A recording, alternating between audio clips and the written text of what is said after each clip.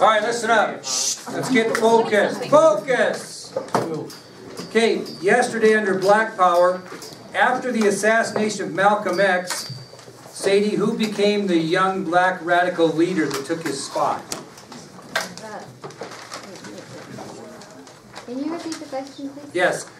In 1966, after the assassination of Malcolm X, who basically took his spot for the Black Power movement? Stokely Carmichael. Stokely Carmichael. And he was quoted as once saying, "We've been saying freedom for 6 years and we ain't got nothing. What we're going to start saying is Black Power." And that's really where the Black Power movement came from. Now, we have some movement on whether we're going to stay with Martin Luther King's philosophy, which we'll talk about later, or we're going to move towards the more radical civil rights movement. And I told you yesterday, in 1967, one single event pushed African Americans more towards the new philosophy of civil rights than the old philosophy of civil rights. And this is the event that happened. So just keep it on the, don't go to the back. Just keep the picture of the front. Don't look at the back quite yet. Cool. Isn't he dead?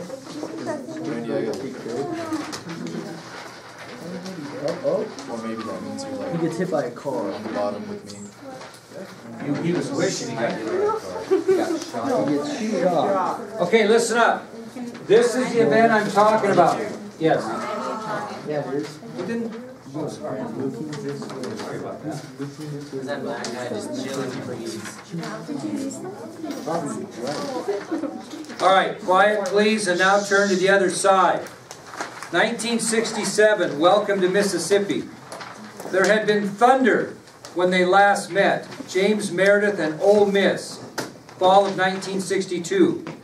Meredith becomes the first black person to enter the University of Mississippi, a bold-fisted challenge to discriminatory admissions policies in America's colleges. Meredith's challenge meets a rage of resistance, rioting, killings, so much so that Meredith is under constant federal guard during his time at the university. With his graduation in 1963, the two-year duel lapses, but Mississippi would remember. June 6, 1967, Meredith is coming home after time in Africa and New York's Columbia Law School. Home to Mississippi, on foot, walking alone and unarmed through some of the most remote and racially unsettled counties in the state. It is a 220-mile stretch from Memphis, Tennessee to Jackson, Mississippi. He is making his solitary journey to promote black voter registration and to combat the fears blacks feel about living and traveling freely in Mississippi. My objective was to expose the all-persuasive fear that existed. You had 1 million blacks in Mississippi, 12,000 registered to vote. Now this was 2 years after Johnson had signed the Voting Rights Bill, but still no one had registered to vote. Even though Johnson had signed a bill saying that blacks have the right to vote, and all they do was go and sign the book, most blacks still didn't sign the book. Now, it wasn't because they didn't want to, it was because they were afraid of the consequences.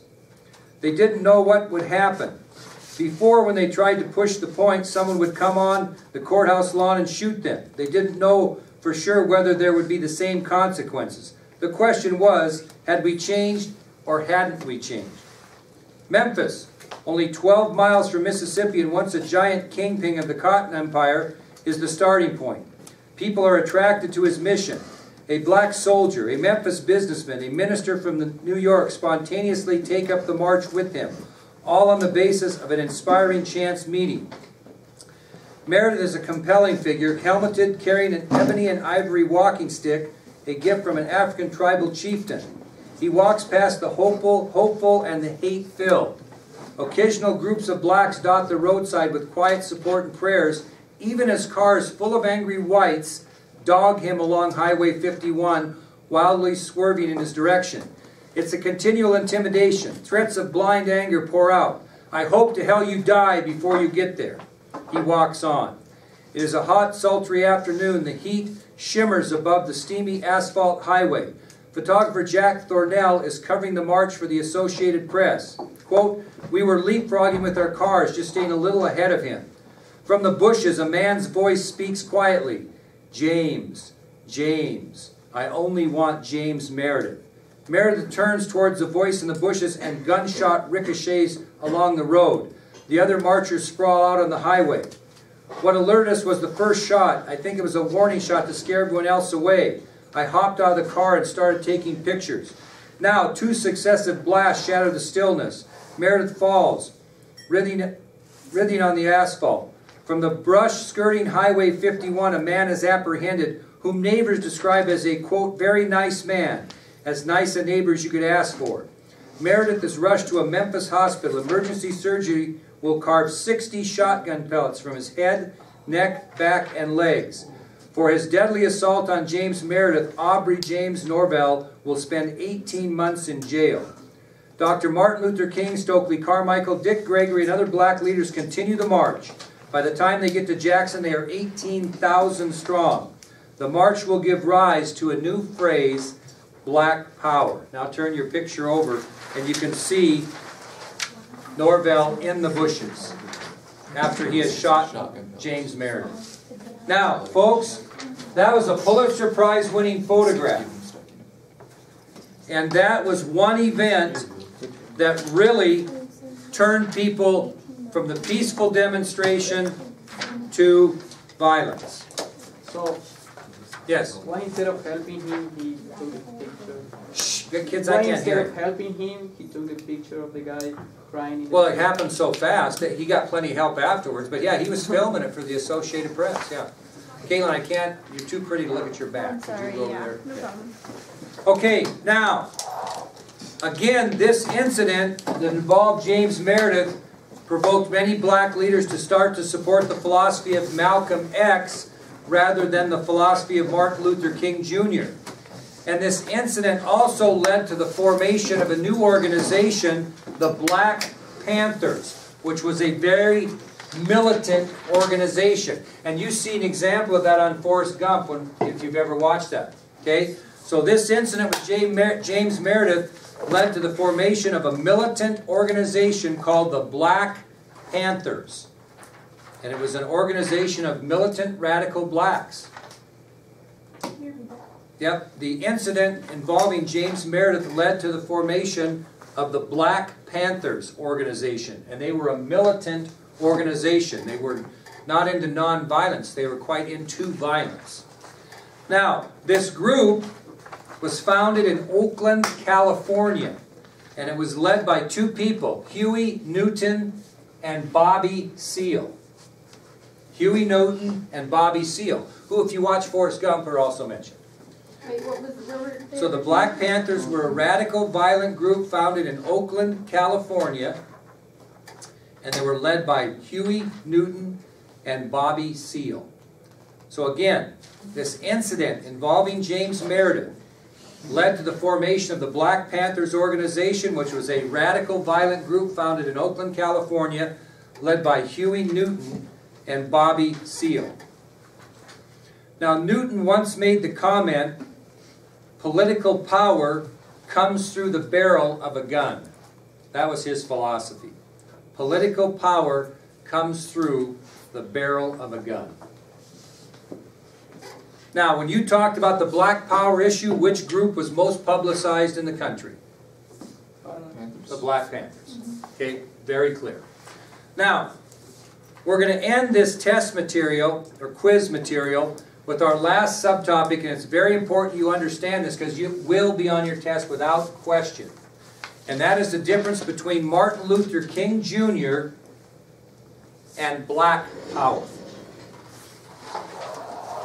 So I'm going to give you a comparison of the views of Martin Luther King Jr. concerning civil rights and the new Black Power philosophy of civil rights.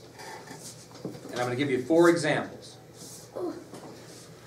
Martin Luther King Jr. versus Black Power. What were the differences in philosophy? Number 1, Martin Luther King Jr. and his followers believed in a non-violent approach to civil rights. Martin Luther King Jr. and his followers believed in a non-violent approach to civil rights, while the Black Power movement believed in armed self-defense. That's number one. Martin Luther King Jr. believed in a non-violence approach to civil rights. The Black Power movement believed in armed self-defense. That's number one. Again, Martin Luther King Jr. believed in a non-violent approach to civil rights. The Black Power movement believed in armed self-defense. Number two, Martin Luther King Jr. and his followers believed in the integration of blacks and whites. Martin Luther King Jr. and his followers believed in the integration of blacks and whites. What do you think the Black Power movement believed in? Separation, total separation of blacks and whites. So number two, Martin Luther King Jr. and his followers believed in the integration of blacks and whites. The Black Power movement believed in total separation of blacks and whites. So what is that? Like they just split each other? They would be all for segregated schools. They would be all for blacks over here and whites over here. But they just wanted them treated better? Just like equal? Well, this got to be radical, so it's a little different philosophy. They're getting pissed, and they're going to deal with it. So how come in Forrest Gump there's that white guy? Well, with that, Yeah, the white guy and Jenny. yeah, well, it's a spook. Yeah, we'll watch it, and I'll explain at the time. Okay, number three, the third comparison. Martin Luther King Jr. and his followers believed in working with the system. Martin Luther King Jr. and his followers believed in working with the system. The Black Power movement believed in preparing for revolution. So Martin Luther King Jr. and his followers believed in working with the system. The Black Power movement believed in preparing for revolution. What is revolution? When you revolt against the system. So again, Martin Luther King Jr. believed in working with the system. The Black Power movement believed in preparing for revolution. And the fourth, and probably most common one to understand, is Martin Luther King Jr. and his followers believed in including white people in the civil rights movement. We've told you about the civil rights movement, the Freedom Riders. And those people weren't just black people, they were black and white people that were civil rights advocates. So Martin Luther King Jr.'s philosophy believed in including white people in the civil rights movement, whereas Black Power believed in excluding white people from the civil rights movement. So again, Martin Luther King Jr. believed in including, the Black Power movement excluding. We're going to read this a little bit here before we continue. This was from the Billings Gazette in Montana in 1999. Party like it's 19. And all of a sudden now it's 2014.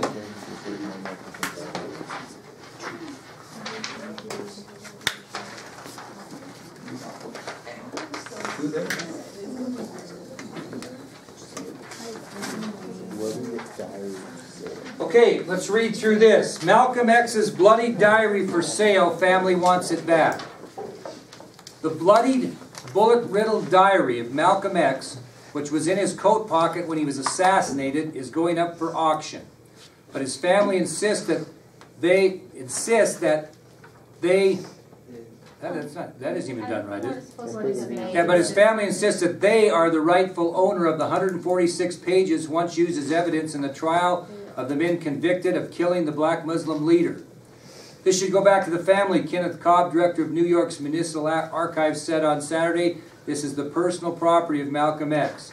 The red mock-leathered booklet was People's Exhibit 60 at the trial of the 3 men found guilty in Malcolm X's killing on February 21st, 1965 in a Harlem ballroom.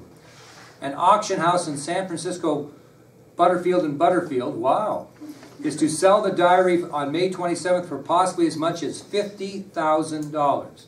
Marred by 3 bullet holes and blood stains, it contains phone numbers of Malcolm's friends and associates, other personal notes, and his schedule on days he never lived to see. New York City officials are investigating how the item got into the hands of a private collector who then sold it to the current owner, reportedly a New York resident.